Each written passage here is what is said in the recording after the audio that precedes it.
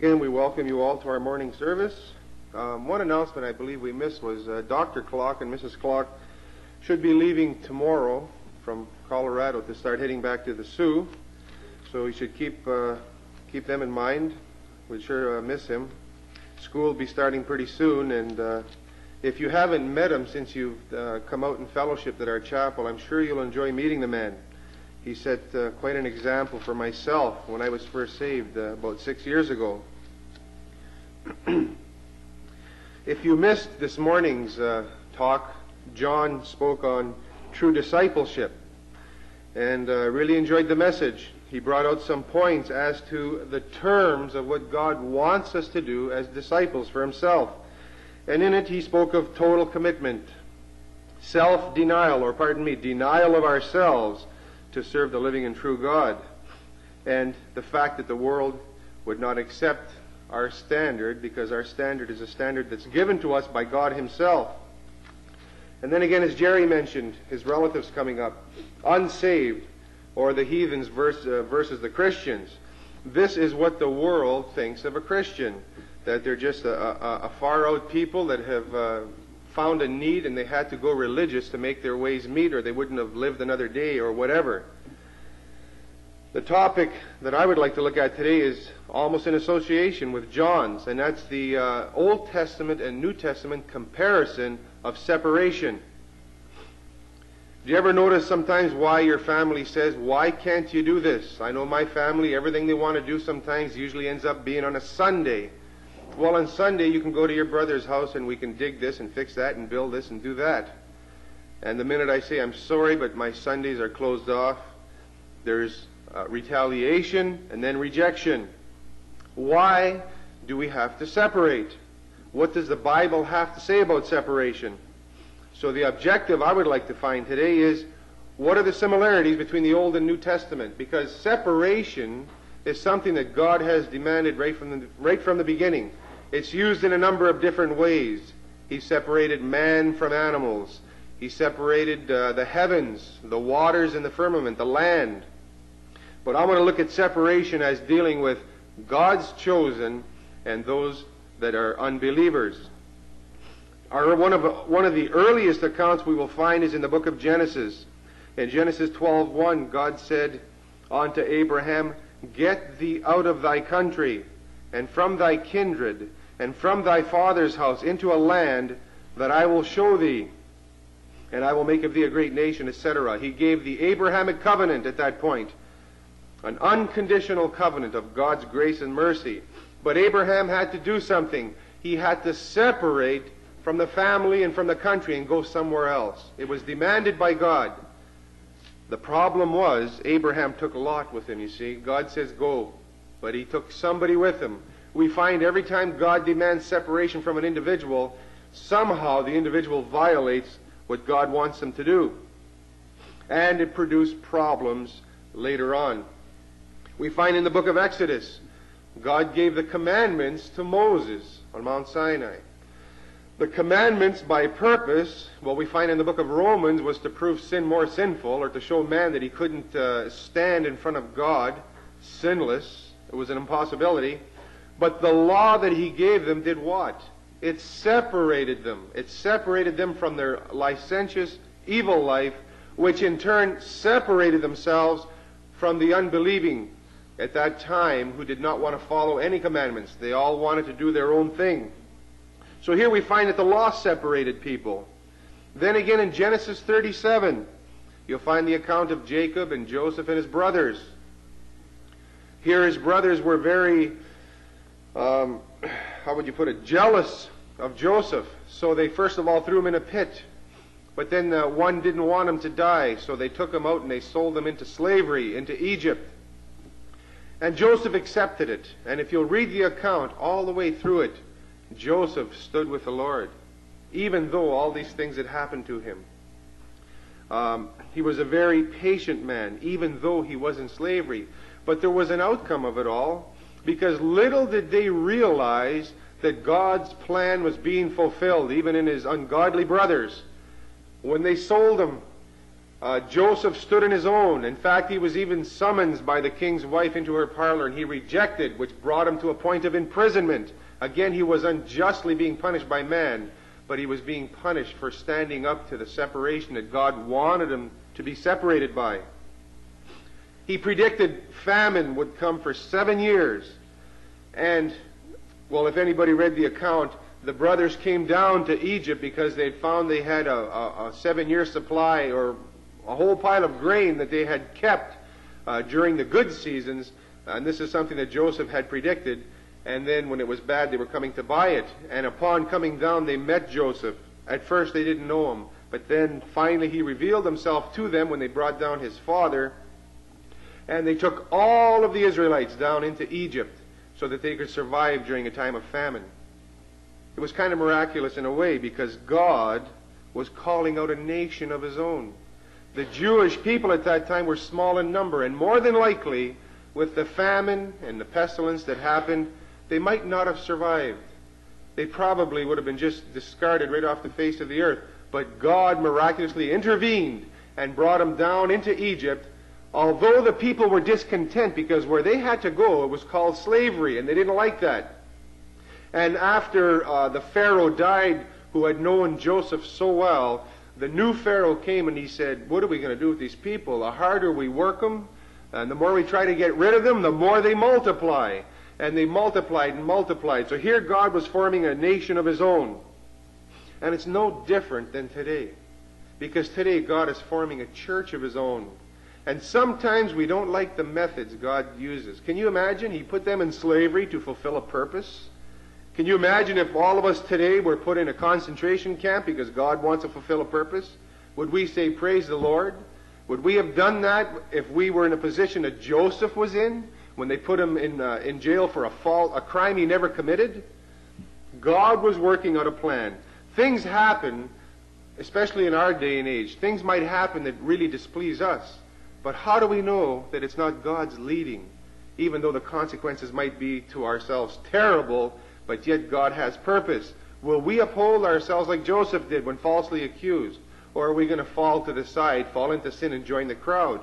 No. God demanded separation from his people, and here we have Joseph as a true disciple of the Lord.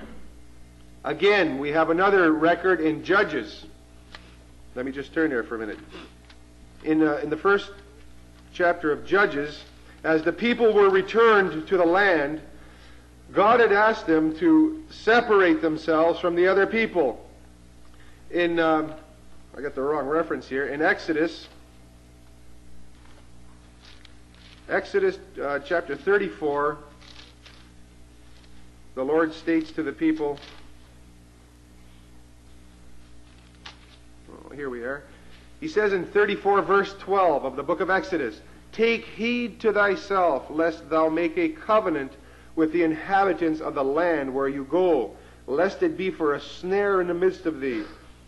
But you shall destroy their altars, break their images, cut down their idols.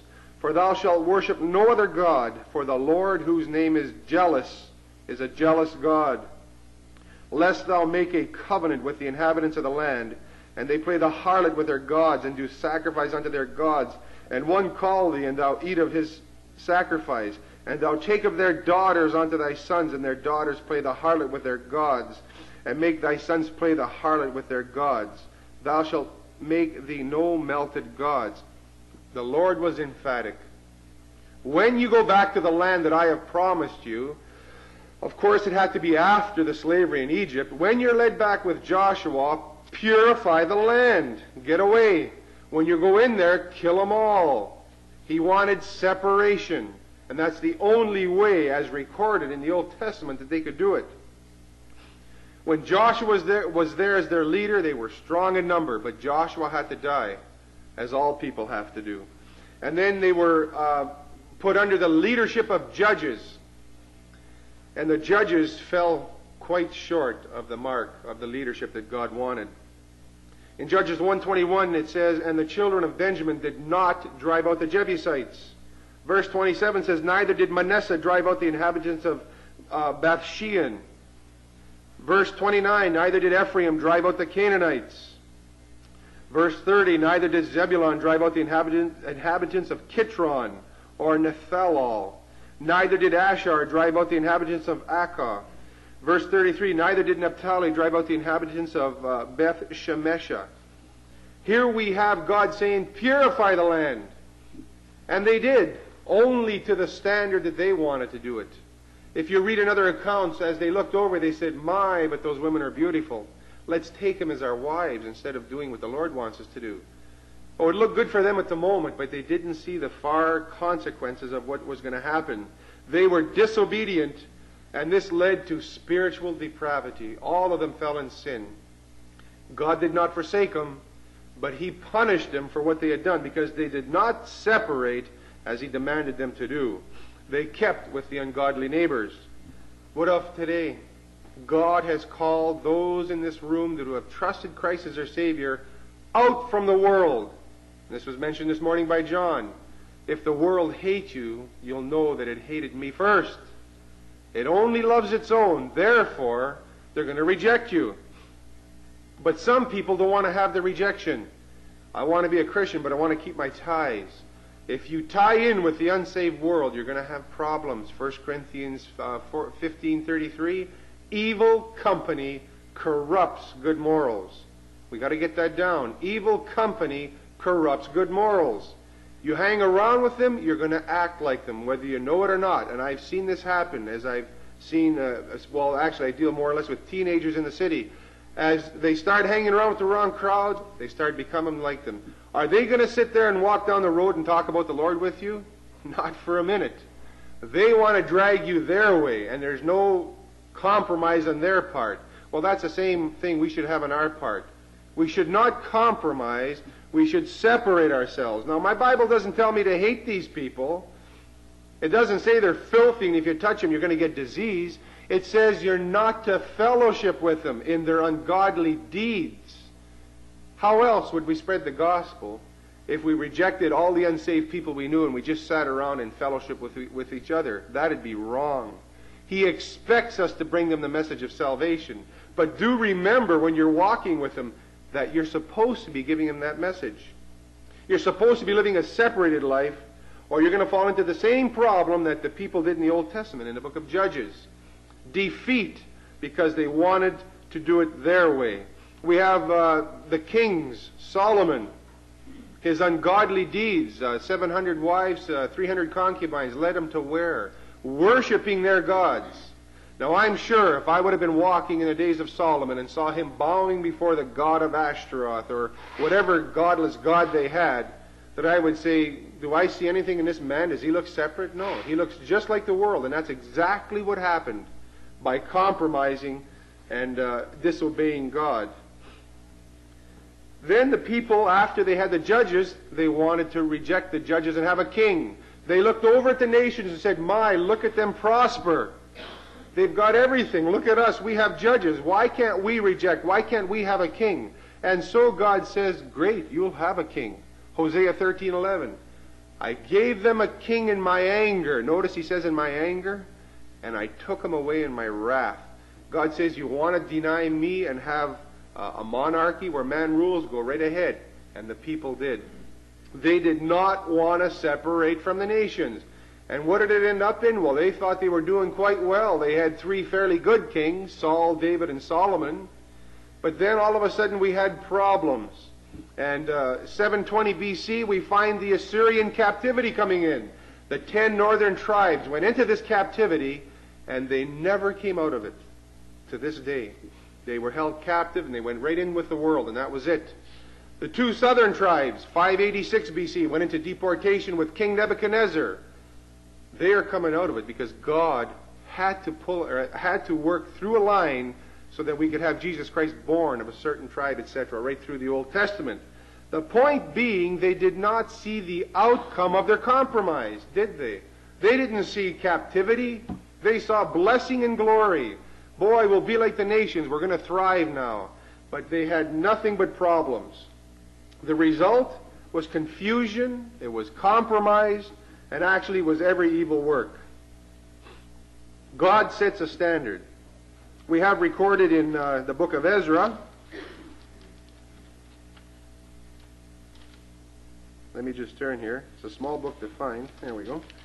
In Ezra chapter 9, verse 1, it says, "Now when these things were done, the princes came to me, saying, The people of Israel and the priests and the Levites have not separated themselves from the people of the lands, doing according to their abominations, of the Canaanites, the Hittites, the Perizzites, the Jebusites, the Ammonites, the Moabites, the Egyptians, and the Amorites.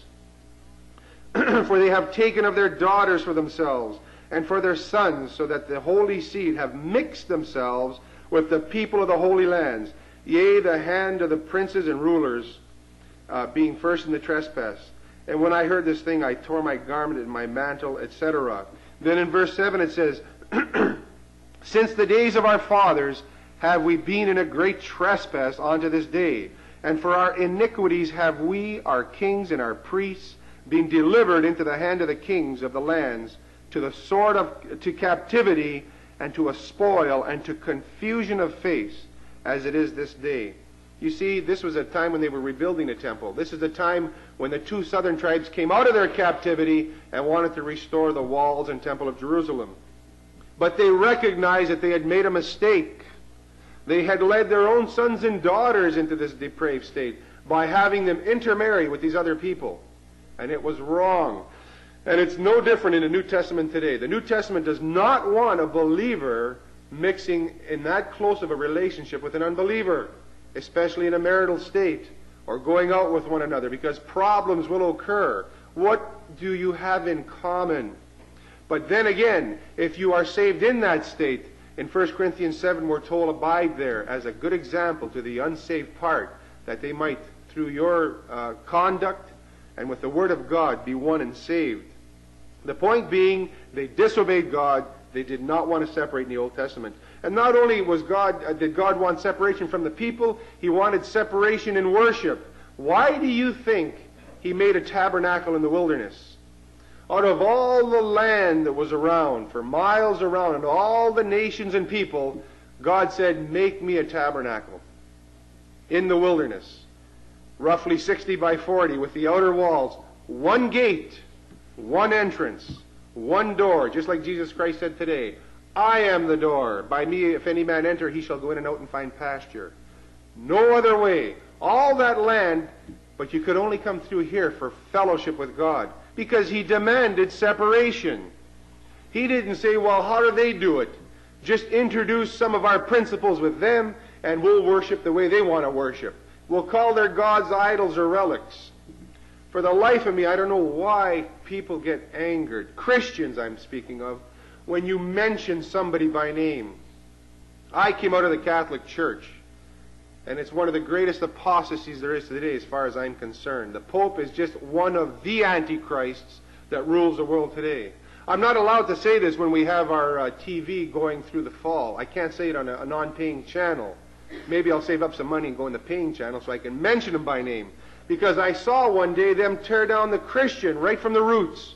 As a priest was being interviewed, he said, "Them born-again Christians, they're just whacked out. They're crazy people. They're wrong. They're dead wrong. They're not following the true principles of the church." He had the nerve. I couldn't even trace him through Toronto. I tried finding the tape so that we could turn around and put somebody on and debate against them. But it was to no avail. But nobody says anything about that. Oh, there's nothing wrong with that. But if I turn around and tell you that the Catholic theology is wrong, well, I go to the Catholic Church and I'm a believer. I met a guy at work that said that. When we got into a discussion of this book, we separated. He couldn't stand being with me because I took him to all nice little passages that showed how the Catholic Church was wrong. You don't mix worship. God didn't bring all the tribes into the tabernacle. It was one way.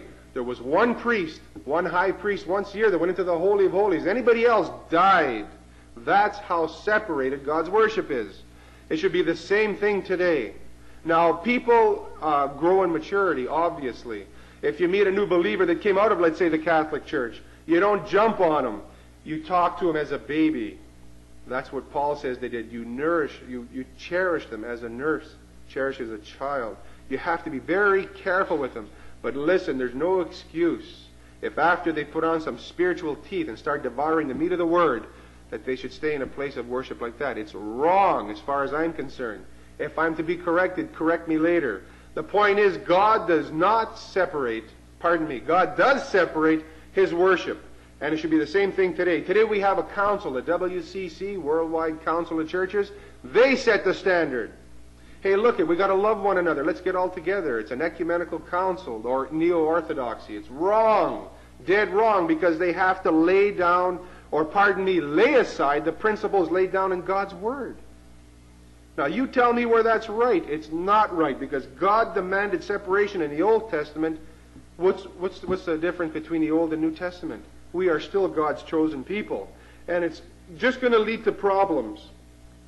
How did Christ treat the religious leaders in Matthew 23? He didn't call them, well, nice guys. You think we can get together and discuss? Maybe we'll get a certain form of worship, and we'll get your ways and ours. We'll figure something out. No, not a chance. He separated completely. He said, you vipers, you snakes, you hypocrites, who shall deliver you from the wrath to come? Because they did not want to change. So Christ separated Himself from them. The money changers in the temple of worship, He threw them out. They're to be separate. Worship is very important to God, because God says, I'm seeking those who are willing to worship me. But He says, my way, not your way. You worship God His way through His Word. Don't be blinded by a misguiding light. Don't you for 1 minute see or ever think that. We have programs on TVs, I watch them, where you have a Christian and you have people from all denominations together. I'm not judging the heart, but I'm judging the issues of how do you worship God. We worship Him His way, not with compromise, but with separation. Separation in worship. And you know, He has not for 1 minute changed His demand for separation in the New Testament. If you would turn to the book of 2 Corinthians chapter 6, we have one of the most elaborate accounts of separation. The reason I want to look at this scripture is because I've read an article by a liberal theologian who said, don't take it too far, gang. We're not, what 2 Corinthians 6:14 is talking about is not as strict as you think. It's not really asking for total separation. It's just a little bit of separation. Well, I just want to look at this portion of Scripture for the remaining few minutes and see what God has to say. Now remember, the same God of the Old Testament is the God of the New Testament. He has the same standard. He hasn't changed. As Paul was writing to the Corinthian church, and if you do a study on them, you'll find out they were a very backslidden church. A lot of baby Christians. 1 Corinthians 3 elaborates upon that. Finally, when you come up to the second letter, he says in verse 14, be ye not unequally yoked together with unbelievers. Right off the bat, he's not asking us. He's commanding us not to be unequally yoked. If you ever see a picture, I like watching those old pictures where they have the big oxen and they're pulling a plow through a field. I like watching the brute power in those beasts. But they have a yoke, they have a common harness with a hole for their head, and they're just tugging away. Can you imagine putting an ox on one side and putting a dog in the other one? Wouldn't that look a little bit funny? You'd have a dog with a long neck, or you'd have a dead hound as the ox is trying to pull away. They'd be probably going in circles, or he probably wouldn't be able to pull the load while this poor dog was dangling from the yoke. Be not unequally yoked together with unbelievers. The same thing. We look just as stupid, as far as I'm concerned, as a hound and an ox in a yoke with a believer and an unbeliever. It looks the same way. There's something wrong, and the job is not going to get done.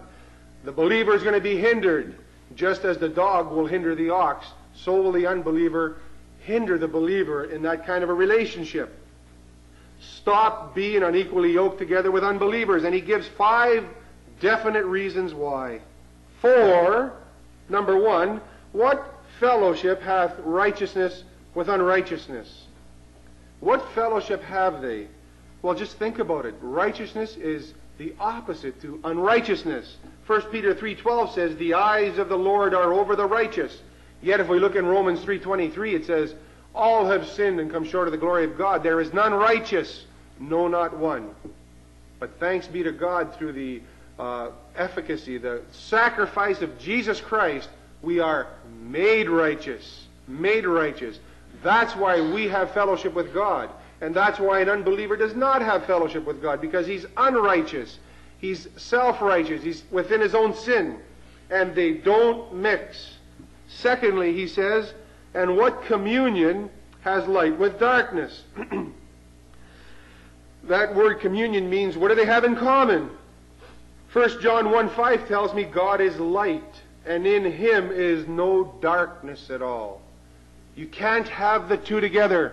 If we were to shut off the lights in a dark room, well then what's there? Darkness. You can't have the two together. And now how definite can we be about separation than by light and darkness?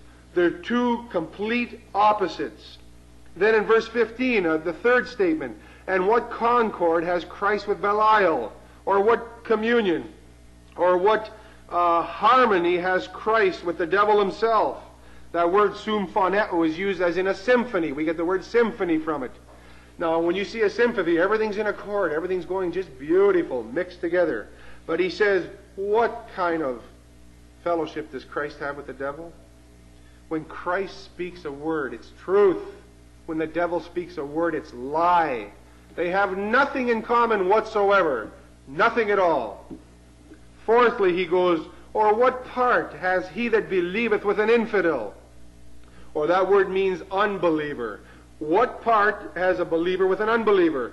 Well, must I go on? It's the same as light and darkness. It's the same as Christ and Satan. No fellowship at all. Now that's cutting it quite straight. That's not saying, well, no. God says, cut it straight. Shut the light. Darkness. No fellowship between the devil and my son. Finally, on the fifth point, he says, and what agreement has the temple of God with idols? We find that God abhors idols. There were no idols in the Old Testament tabernacle. What was in there is what God wanted. Nothing less, nothing more. But that's done away with. We had the temporary tabernacle in the wilderness where God dwelt among the people. Then we had the temple made by Solomon, but it was destroyed. Then we had Zerubbabel's temple, and it was destroyed where God dwelt among the people. Then in the New Testament we had Herod's temple. But God wasn't pleased to dwell in that temple because he was not the author of its construction. It was destroyed by Titus in 70 A.D. But today we have, well, there was one more I failed to mention. It was the temple of Jesus Christ himself, but they destroyed him. Now he says, what agreement has a temple of God with idols? For you are the temple of God, of the living God. Now he's looking at us. All other things destroyed. God dwells within us. There was no idols in his temples. There shouldn't be any idols within our temples whatsoever. That's why he says, what agreement has a temple of God with idols? None at all. Cut it straight. No agreement whatsoever. And then he quotes from Ezekiel 37:26 here. For you are the temple of the living God. As God has said, I will dwell in them and walk in them, and I will be their God, and they shall be my people. Why does he quote from Ezekiel 37? Because I believe he's dealing with righteousness. Because Ezekiel 37 is pointing to the 1,000-year reign when righteousness will reign on earth again.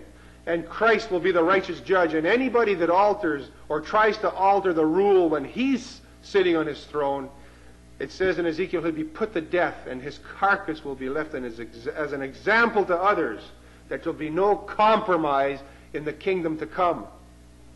And it's the same thing right now. He says, don't you for 1 minute compromise. You are my temple. I'll walk with you. Notice the promises. He says, I'll be a father to you. Now, how far do we go? I mean, everything is not a clear-cut case. We know we have to bring the message to the unsaved. But I know, for instance, what about friends? Well, I think it's clear and cut in the Scriptures. Evil company corrupts good morals. Evil company corrupts good morals. What about the job? Are we to be like them? No, we're to be shining lights, the salt of the earth. Even on the job to other people. We're not to sit around with them and get into their dirty jokes or whatever. What about business? When I got saved, I was in business with a person. And I ended up getting out of that business, absorbing a loss that took me 4 years to pay, because I just couldn't stand it no more. Well, let's take this money here and the government won't see this tax write-off. And, I couldn't do that. I just couldn't do it anymore. It was cut and dry. I absorbed the loss, but I was so thankful that I didn't have to go through that compromising situation anymore. And I've seen people get into business in the saved and the unsaved realm, and problems occur because the unsaved couldn't care less about worship. Hey, let's work 7 days a week. Forget the Lord. We got to be prosperous. That's wrong. What about marriage? Well, it's clear cut in the Bible.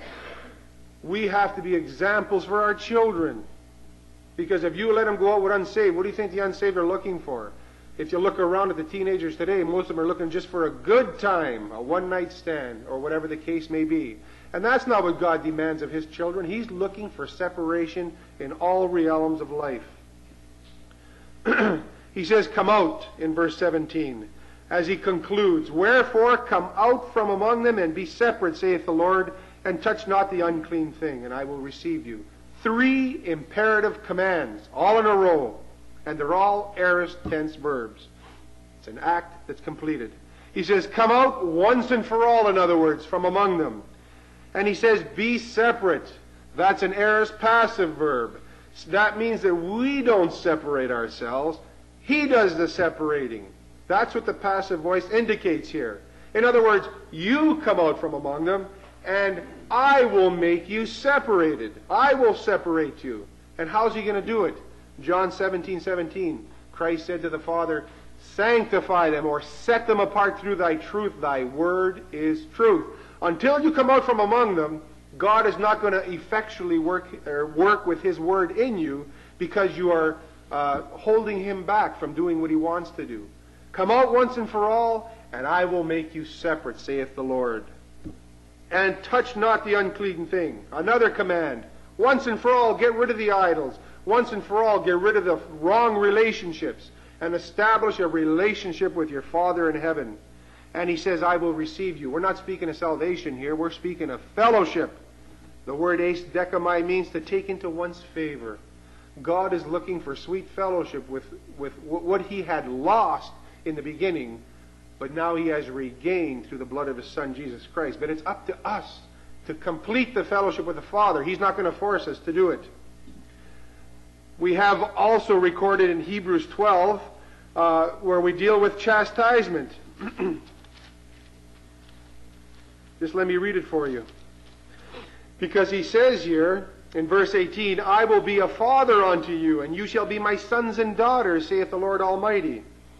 He says in Hebrews chapter 12, verse 9 and 10, furthermore, we have had fathers of our flesh who corrected us, and we gave them reverence. Shall we not much rather be in subjection unto the Father of spirits and live? For they verily for a few days chastened us after their own pleasure, but He for our profit, that we might be partakers of His holiness. Isn't that beautiful? God wants to chasten us. He wants to be called Father, and He wants us to have that relationship so that He can make us more holy. That's why He says, I will separate you. He wants us to live a life of holiness. And then at the end He says, I give you reward for faithful service. Then He finally says in chapter 7, verse 1, which actually is, as far as I'm concerned, a wrong division. That should be verse 19, actually, of 2 Corinthians 6. Because He concludes, having therefore these promises, dearly beloved, let us cleanse ourselves from all filthiness of the flesh and spirit, perfecting holiness in the fear of God. And that's exactly what God wants. He wants physical and He wants spiritual separation. He wants us to complete our holiness with Him. He's given us a lifetime to do it, and nobody's going to be without excuse on Judgment Day. Well, I didn't really have enough time. God has given each one of us ample time. So what's the conclusion of the matter? The God of the Old Testament, who is the God of the New Testament, demands separation. Not compromise, separation. He wants us to separate so they can look at us and say, hey, there is a reality in what they believe. He doesn't want us to amalgamate. That's wrong by the Scriptures. Christian, it's up to us actually to make this move. Every one of us has that option. It's an option. God wants it as a command, But we are the ones that have to enact it so He can work through us. Allow God to work in you. Remember God's holiness. That's why He says, perfecting holiness in fear of God. When you stop fearing God, you stop fearing punishment. And then you have a problem. Then you have a problem. Remember His holiness, and you will live a life of fear. Not in the sense of horrid fear, but reverential trust, knowing the holiness of God. And yet that holy God says, I want to talk with you. That is, what a relationship each individual can have. Jesus Christ, the Lord of all eternity, wants to walk with us. And then we're going to discuss the issues for all eternity at the marriage feast of the Lamb. It's just going to be great. Keep that in mind. It's our choice to live either a life of holiness or a life of defeat. Compromise, you'll live defeatedly as a Christian. But if you separate onto a life of holiness, then you will lead a much more mature life as a Christian. And remember to treat the unsaved as special, not as dogs. I'm not promoting that today. I'm just showing you that you have to be separate because God hasn't altered His plan. Jesus Christ the same yesterday, today, and yea, forever. Let me conclude with one verse.